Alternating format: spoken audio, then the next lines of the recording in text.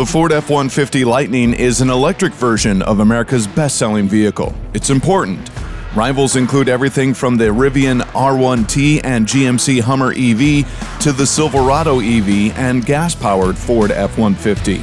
The Lightning looks like an F-150 because it essentially is. Aside from the lighting, badging, and blanked-out grille, the electric truck looks like your neighbor's F-150. Inside, it's the same story, aside from a 15.5-inch touchscreen borrowed from the Mustang Mach-E. The Lightning taps 2 electric motors, giving it all-wheel drive. Output is rated at 452 horsepower with the standard 98 kilowatt-hour battery pack and 580 horsepower with the 131 kilowatt-hour extended pack.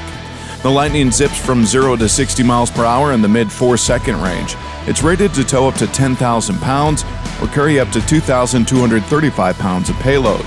The Lightning has a range of up to 320 miles and an EPA equivalent of 70 mpg combined. The Lightning feels improbably quick as it zips off the line. Instant torque makes passing moves a breeze and towing effortless.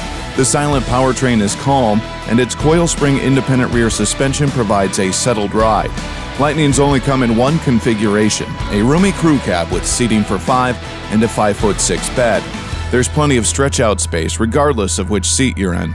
Lariat and Platinum models are full-on luxury trucks. The Lightning's price ranges from about $60,000 to nearly $100,000, with base models making the most sense and delivering the best value. Splashing big cash adds in everything from onboard scales to Blue Cruise hands-free driver assist system.